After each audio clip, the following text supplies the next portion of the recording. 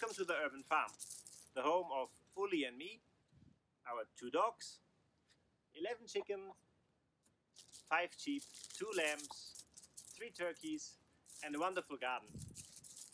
As many of you have to stay inside at the moment, we thought it would be fun to open up our garden like this for you and take you on little trips through our garden, show you what we do, show what you maybe can copy in your house, your balcony, your garden, so together we can enjoy nature and the wonderful spring season. Welcome.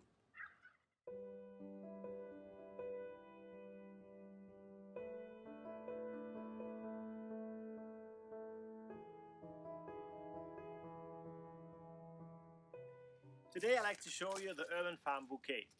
On our website you have the option, if you're living close to Amsterdam, to order the Urban Farm Bouquet. If you have your own garden, you don't need to order the bouquet. But maybe you like to see how we do it, to understand a little bit more about the idea.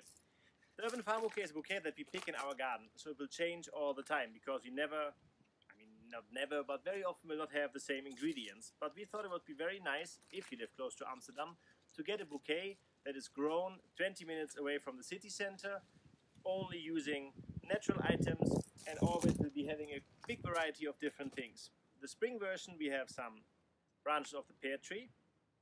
We had to cut our orchard, so when you cut the trees there will be some branches with nice buds. We have some homegrown daffodils in different varieties. We have 3 different types of helleborus, a winter flowering plant that now kind of like is out of bloom, but then the flowers last longer and are very special. We have some kale shoots, fritillaria, nearly black. We have some muscari, grape hyacinths. We have some real hyacinths. And we have some skimmia. And from the skimmia we take away the leaves because they are not that pretty. But the nice thing about the skimmia again is the scent. So this bouquet will bring some wonderful spring scent to your house.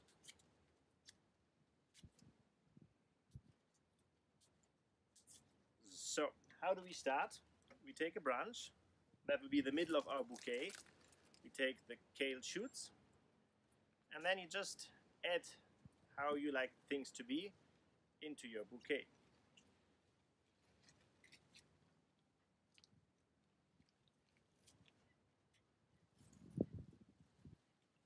And what you then try to do, if you want to do it really professional way, that you put your flowers in a spiral way, so that way by binding it you will not squish your stems.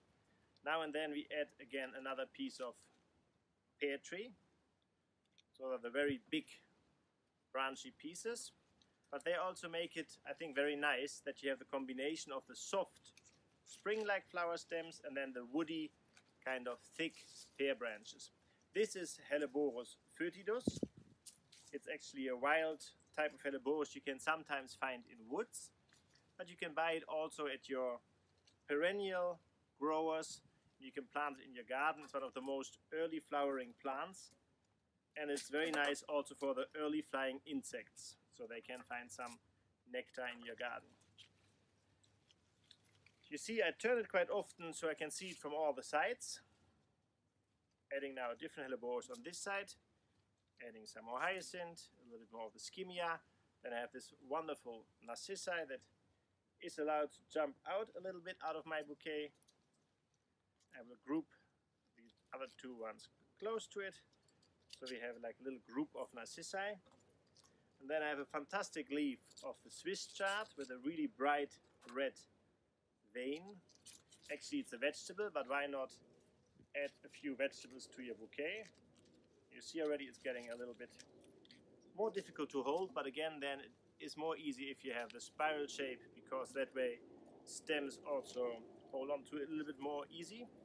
And I will finish it off with some grape hyacinths that I also will work in a little cluster into the bouquet.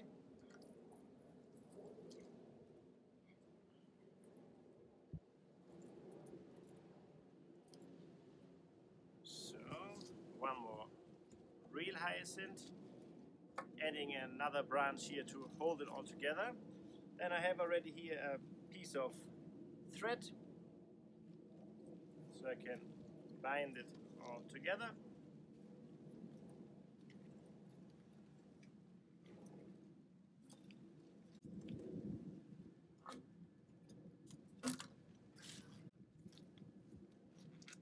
And Urban Farm Bouquet is finished.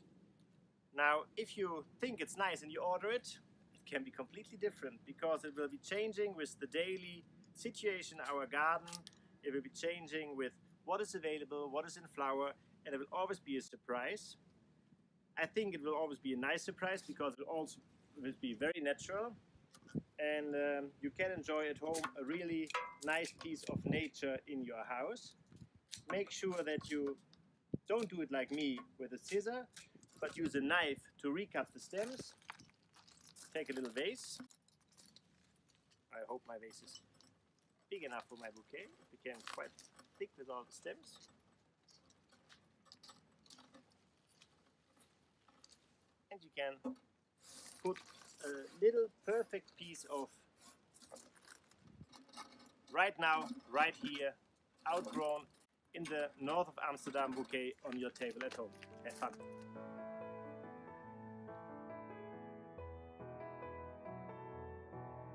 Hopefully you enjoyed the films as much as we did doing them. If you have some ideas, some questions, things you would like us to do or to let you see, please let us know. If you have a garden and you want some of our work done at your place, reach out to us. If you just enjoy by watching, that's all that matters. Thank you so much and hope to see you again.